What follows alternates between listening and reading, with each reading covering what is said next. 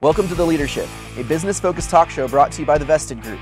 We talk to entrepreneurs, employees, thought leaders, innovators, dreamers, disruptors, and even our own children about what makes us tick on and off the clock. Welcome to another edition of the Leadership Podcast brought to you by the Vested Group, a 5-star NetSuite partner located in Plano, Texas. If you'd like to find out some more information about us, you can reach out on thevested.com or through Instagram and Facebook. Today, my partner Johnny and I are having the good fortune of interviewing Joe Lang, a senior consultant at the Vested Group. Hello. What's up, Howdy. Joe? How are y'all? Doing well, thanks. We are good. So, Joe, how did you wind up at the Vested Group? Well, I wound up at the Vested Group about 2 years and 3 months ago. I started out at a previous consulting firm, a large consulting firm that was all around the globe. I was in the NetSuite practice, did that for about 2 years, and I was one of those consultants that you typically think about when you hear the word consulting. I was traveling every week, Monday through Thursday, all over the United States and even in Europe. And, I really got sick and tired of that lifestyle. Once the airport became kind of the second home and you kept getting upgraded, being, a 24-year-old was kind of a lifestyle I got tired of. And in a large company, I was tired of the hierarchical structure and the politics I was involved. So I really wanted to come home and do something more localized at a much smaller level. So I just started poking around. I wasn't really actively looking, but I was looking, and then that's where the Vested Group came across on my computer screen, and I just applied and went through the fun interview process of submitting a video, which I was a little thrown off about, but luckily it was impressive enough, and so here we are, and it's been great ever since. Everybody loves, for those of you that don't know, that the hiring process asked us for kind of a video talking about ourselves. A couple of minutes long is what they wanted. Mm-hmm. Yeah, it definitely catches you off guard. Yeah. It was probably a little dry, but it's okay. It's a good way to get to know somebody, though. So how would you describe, let's start off by saying, how would your parents describe what you do, your mom or your dad? Well, I'm the youngest of the family. My dad's in his 70s, my mom's in her 60s. They're both lawyers.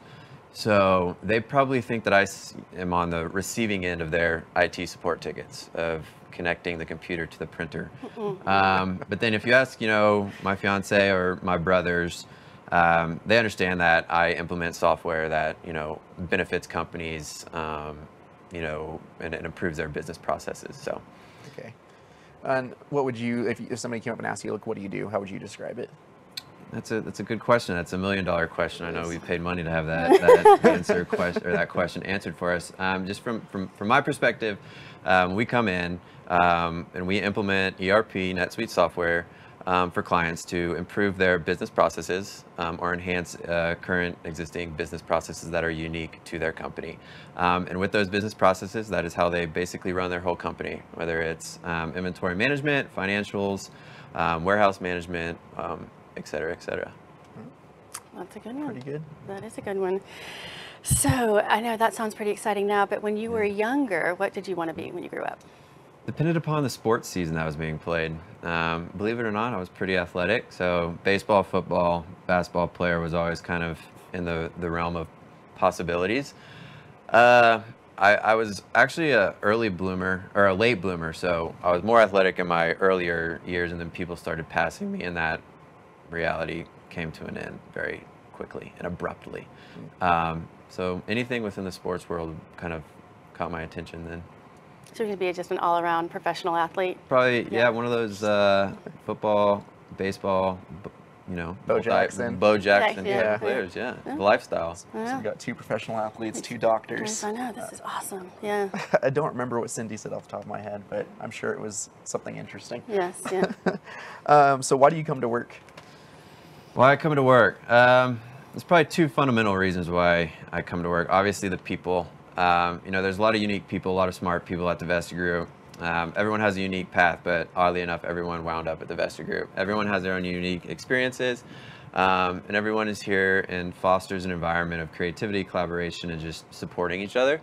You're never in, your tasks, taking them on by yourselves. Everyone wants to be able to help you and, really in the day-to-day tasks together. And then I guess the second fundamental reason I would say is just, you always hear you want to make the world a better place and you found it, but one thing I really like to do is better companies and individuals. With our line of work, we really have that opportunity to allow companies to thrive, allow individuals to thrive within their positions by coming in and improving their day-to-day operations with our implementations. Absolutely. Wow, that is the most consultant. Yeah, He's that like was a couple of consultant Yeah, answers he is so he far. is like super consultant answer. That's Consultant isn't my life. I'm sorry. good. All right. What do you wish that people knew about you? There's a lot. I'm an introvert, so I keep a lot of things to myself. I really enjoy art. I in high school and outside of high school and college, ceramics has kind of been one of the things that I like to do. And then also just watercoloring and painting. It's something that eases my mind, that separates, work life from personal life. During this whole COVID-19 pandemic thing, one of the things that I really took on was watercoloring again. I made that a Q2 goal actually to bring that back into my life.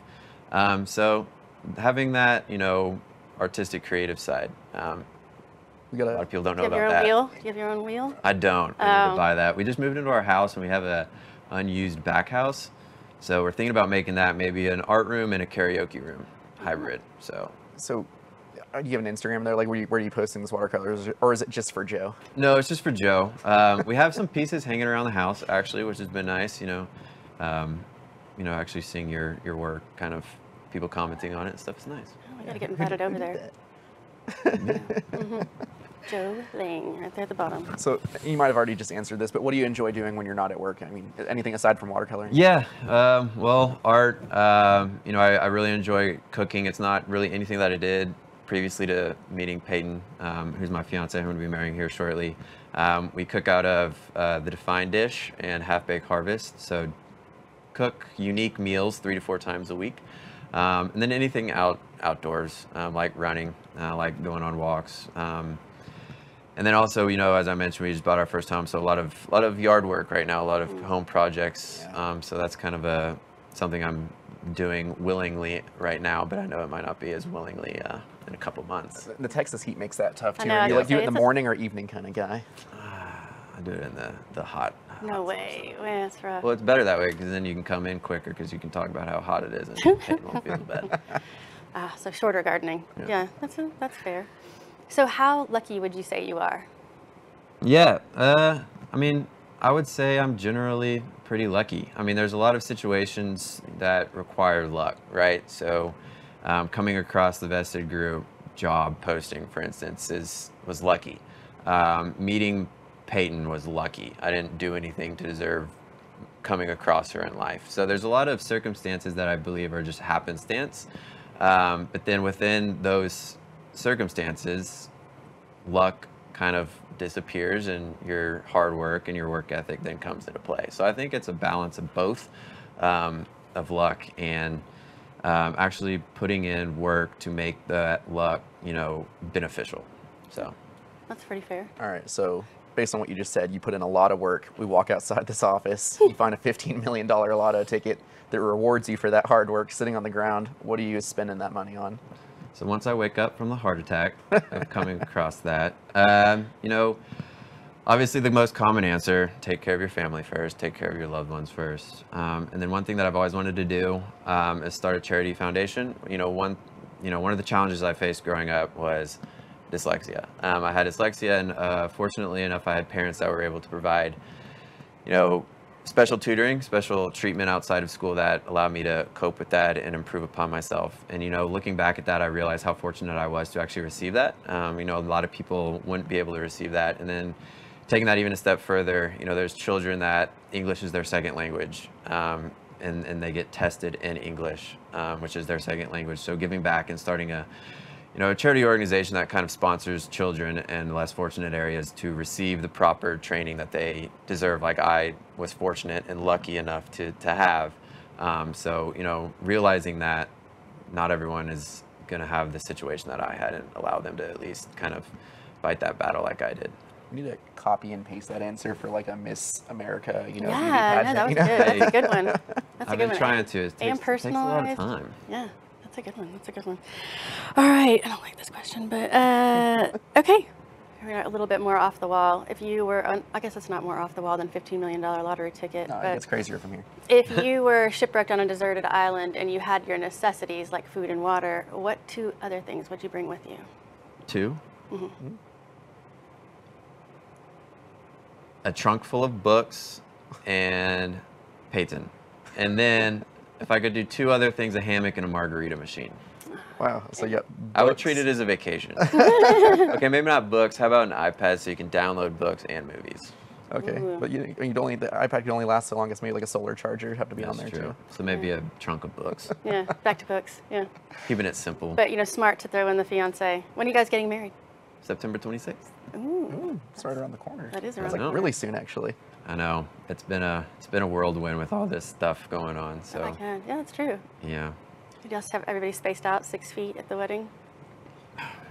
Yes. Well, I'm required to say yes. we're in Plan B right now. We're getting married in our backyard now. So Oh. it's just going to be family only, and then we're going to have a 1-year vow renewal in Colorado, where we were originally supposed to be getting married. Oh, So- that's a good idea. That's Yep. a genius. Got a few Yeah. friends going to do the same thing, exactly like they're doing a small family wedding instead. But Yeah. if you could choose one song that played every time you walked into a room, what's that song going to be, Joe? So I'm going to take this back to when my dad took me to elementary school every single day. It was either 1310 The Ticket on the radio or AC/DC. So I'll go with Hell's Bells by AC/DC. Wow. It can be a serious song, a kind of lighthearted celebration song. Romantic ballad. It could Right. Really everything. Yeah. I think I might go with the acoustic, the introduction. Yeah, Just no words. very ominous. Oh yeah. It's kind of Darth Vader-y. Yes. All right. If you lived in a perfect world, how would people communicate? Vulnerable. With vulnerability. I think the more authentic, the better. And I think we have a hard time being as vulnerable as we need to be sometimes. We have shields up and blockers of what, we think is the norm or what society kind of thinks is the norm. Speaking our truth and being vulnerable, I think, would be the best way for us to communicate. But I know that's hard sometimes. Yeah, that's a good answer, though. That is an ideal world. And indeed, just softening up a little bit. I get it. All right, so if you were our CEO tomorrow, what's the first thing you would do at the Vested Group? I think I would, just have a volunteer day. I'd give back to the community. There's a lot going on right now, and I think there's room for the community to have some positive in the world within Dallas and Texas, and then even in Plano. So probably implement some sort of giving day, Giving Day. All right, a little bit of volunteer stuff. little volunteer stuff. All right. Give you a pay raise. Oh, yeah. Be the second thing. Smart. Yeah, if you volunteer to do that, you get a happy recipient. Yeah. All right, Joe, thank you so much. You've been an awesome guest today. Once again, I'm Johnny, this is Hillary, and we want to thank you for watching the Leadership Talk Show. You can see more of our episodes at thevested.com and learn a little bit more about us as well. You can check us out on YouTube. Just simply search The Vested Group, and thanks. We'll see you next time.